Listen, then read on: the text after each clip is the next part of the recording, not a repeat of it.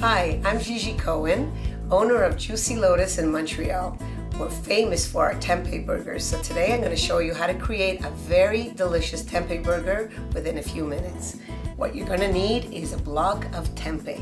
Tempeh is a little tricky to find. Be sure to look in the freezer section. Tempeh is a fermented soy. I hear a lot of things about soy, good for you, not good for you. Tempeh, fantastic for you. What I'd like you to do is to break it up into a bowl so we can get it into our blender. We're also going to use 1 cup of fresh red onions. We'll use a little bit of zucchini, almost a cup. I've already chopped it up so it's easier for us.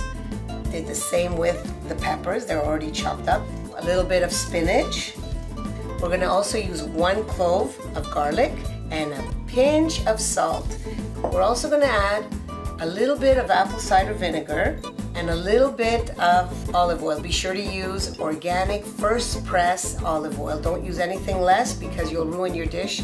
You don't want it to appear oily. Everyone likes fat-free tempeh burgers. Here's the trick, ground flaxseed. If you don't have ground flaxseed, it won't stick, so your burger will fall apart. Everybody always says, I can't get my burgers to stick. This is the trick. We're putting in ground flaxseed and that's about it. We're going to take this over to our food processor and we're going to process it for at least 5 minutes.